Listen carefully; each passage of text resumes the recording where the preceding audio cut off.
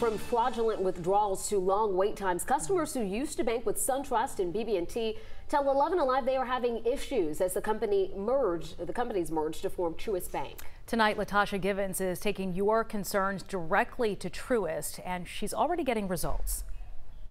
It was frustrating for the first, last month and a half. And when his patience ran out, Steve Ware turned to 11 Alive, describing how $2,000 mysteriously disappeared from his account. He says it happened after SunTrust sent this notification to customers, instructing them to limit how they use their accounts the weekend of February 18th, while SunTrust and BB&T merged to form Truist. That weekend, we intentionally used cash for everything. Tuesday, I went on to check my balance to see what was going on, and I'd lost $2,000. Ware says he called his local branch, but they couldn't figure out what happened either. We see that on the 18th you had this, and on the 23rd you have this, and we don't know what happened. Ware says after that, he didn't hear from anyone for a week. They're swamped. You call in, you can't get anybody.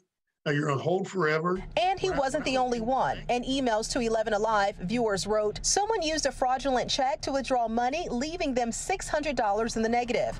Customers also complained about long wait times over the phone, saying they had been on hold for about 4 hours. They also complained that it was taking 30 days to get money back from glitches or fraud. Truist didn't respond directly to our questions today, but previously sent a statement to our sister station acknowledging some customers may not be able to use their new Truist debit card for a few hours after activating it, and that they were working to restore those services.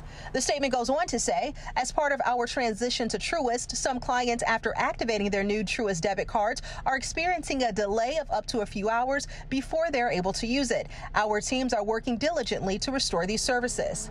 And after getting 11 Alive involved, Ware says the missing $2,000 is now back in his account. I called the bank and said, look, I told you last week I was calling 11 Alive. They said, we'll get back with you. About a half hour ago, 45 minutes ago, I get this text message that everything was in sync. Ware says he still hasn't gotten an explanation of why the money disappeared.